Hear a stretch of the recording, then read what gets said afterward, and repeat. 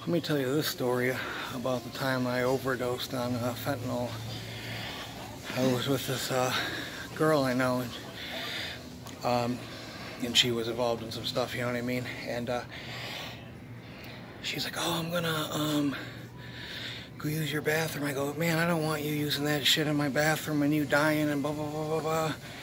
"Oh, come on, let me." I go, "Fuck, man." I go, "What? You don't even have any, you know, the shit, Narcon or whatever." In case. I go, I don't want it, you know.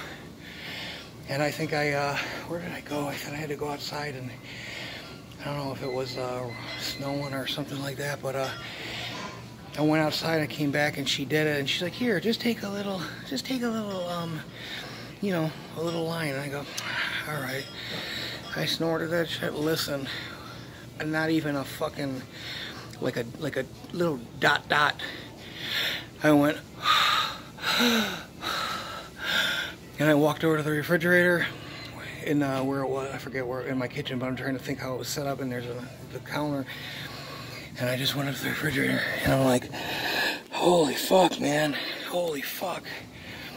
And I go, I don't feel, you know, I go, I don't feel good, and I'm just breathing like that, you know, and I woke up,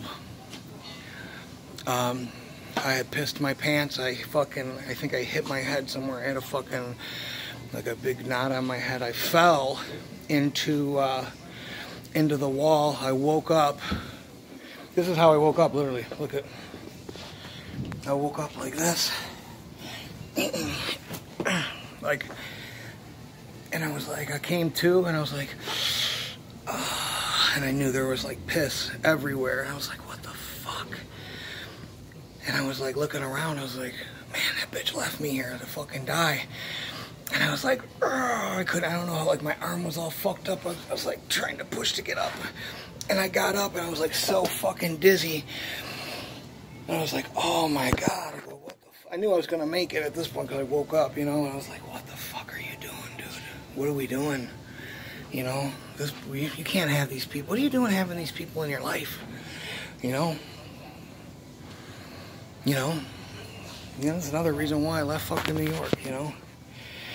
And I came to, I went in the fucking shower, and I was just laying in there, and I was like, fuck, I couldn't even keep my eyes open, literally. I was just laying in the shower like this. And I got out of the shower, and I was like, I just couldn't even walk. And I'm telling you, literally, I probably did, I'll show you. I'll show you how much. This is probably how much fentanyl I did. Hold on. Oh, I'm not trying to. Oh, I can't do it on there. But like this. And that shit knocked me down like somebody shot me with a fucking rifle, and she wants to inject it. So, I came to. I fucking. She tried saying that, listen, she tried saying that I owed her $10 because she went and bought a Narcon from a friend. Like, dude, they're free at the clinic there, you know what I mean? And she goes, yeah, I Narconed your ass. I go, no, you didn't. I go, you fucking left me to die, let's be honest. Because if you Narconed my ass, you would have fucking been there when I woke up, dummy. You left. You know what I mean? So I'm just telling you. That's why I tell people, man. You know, I lost.